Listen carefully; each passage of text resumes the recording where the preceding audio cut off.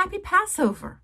I'm Rhonda Spinak, founder and artistic director of The Braid, formerly known as Jewish Women's Theater. A few weeks ago, I was speaking to a few subscribers via Zoom, sharing with them a little bit about our performance schedule over the last few months.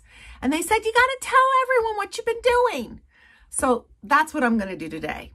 But before I do that, I wanna take a moment and just thank our community members who have made bat mitzvah level gifts this 13th season. You have truly helped sustain us during these uncertain times.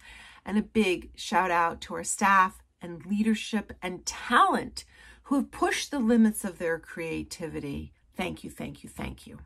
Our performance schedule. We have been all over the country and it's been amazing. I don't know if you remember our show from a few seasons ago, True Colors, which explored the lives of Jews of color. We performed in Philadelphia, Boca Raton, Oklahoma. It was just in wintry Winnipeg where they cast local actors. We've reprised several other classic salon shows. We've toured the South in the fall. On Yom Kippur afternoon, we were in Manhattan. We were in Northern California for Hanukkah. We welcomed in the new year in Rochester, New York, LA for Purim. And just last week, we were invited to share some of our classic Passover stories as they wove them into a woman's Seder. It was a beautiful night and attended by 10 JCCs from Colorado to Virginia. We've been offering Sunday morning programming, notable guests in conversation with our community, esteemed artists in an art talk, and those events are free and have attracted thousands of virtual attendees. We were invited to be on HiFlix, which is the Jewish streaming service.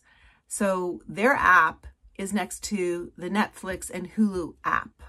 We're really honored to be there. Join if you want to see some of our classic shows from years ago. And in January, we debuted Stories from the Violins of Hope, a unique telling of the internationally known collection of Holocaust violins. It was such a popular show that we brought it back in February, and we're bringing it back next week in honor of Yom HaShoah. 3 days. Folks will have 3 days to view it. If you've seen it and want to see it again, join us. If you've seen it and loved it, share it with friends and family and tell them to join us. And at the same time, we will be sharing it with our Latin American brothers and sisters.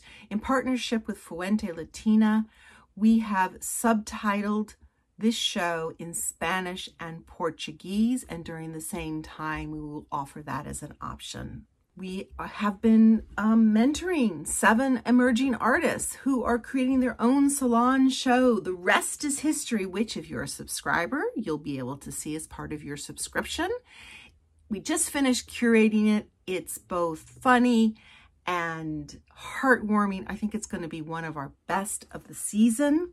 We can't wait for you to join us as we continue to share inspiring Jewish stories right from our homes, zooming our way into your homes across the continent, connecting us all.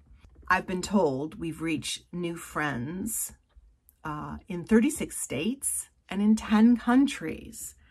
And we've become known as the international Jewish go-to story company. Now, the big question everyone is asking, and these ladies from a couple weeks ago asked me, is when are we going to be performing live again?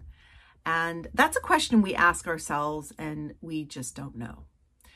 But when we can, we're going to open our doors and open our arms to a warm embrace in the community. Until then, Chag Sameach, and may we all be reacquainted with the freedoms we just now dream of.